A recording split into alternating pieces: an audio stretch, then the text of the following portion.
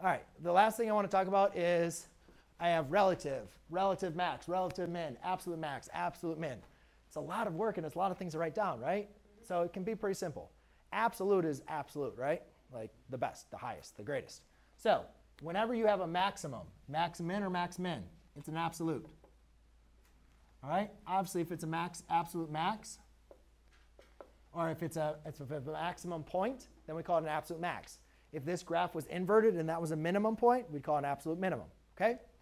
Any other point that is like a change from like increasing to decreasing is still a maximum, but we call it a local or a relative maximum. Okay? This is a minimum, but since the graph continues to go down, it's not an absolute minimum. Does everybody see that? So this is just what we call a local min. Okay? The last thing I want to talk about, if you guys can see, is the bounded. The bounded basically means that, do you guys see how I don't go anywhere higher than my absolute max?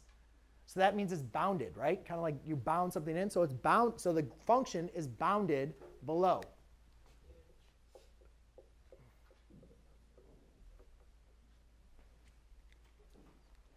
All right, ladies and gentlemen, I'm just going to write down your homework on the board.